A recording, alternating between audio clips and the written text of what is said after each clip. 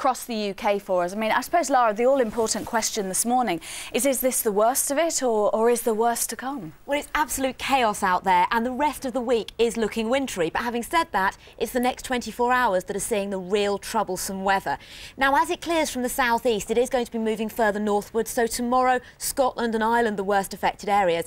But the really important thing to remember is just because the snow has stopped, the problems haven't gone away. There's going to be black ice tomorrow morning, some really hazardous driving conditions out there. I'll have a full forecast at the end of the programme. We'll look forward to that. Lara, thanks very much indeed.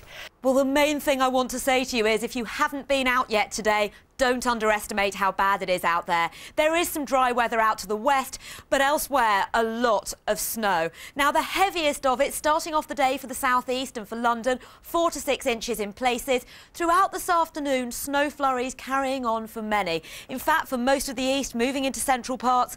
But the heaviest of the snow is gradually swirling around, moving into the north by first thing tomorrow morning, affecting Scotland and Ireland. Elsewhere, some very hazardous conditions from where the snow has been, but the heaviest of tomorrow's snow for Scotland and for Ireland.